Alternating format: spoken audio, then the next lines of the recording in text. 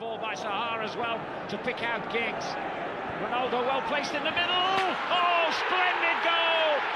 He's on a hot streak at the moment, this boy. Great header!